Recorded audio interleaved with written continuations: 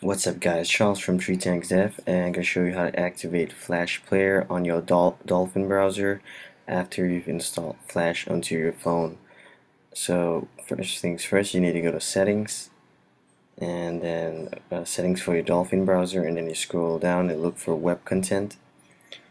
Press on that, and then you will see Flash Player. Make sure that always on is selected. By default it should be off, so if it's off, just click always on, and then you can just check out any Flash websites and it should work. So I'm going to show you on FootyTube that it actually works after you activate always on for the Flash Player option.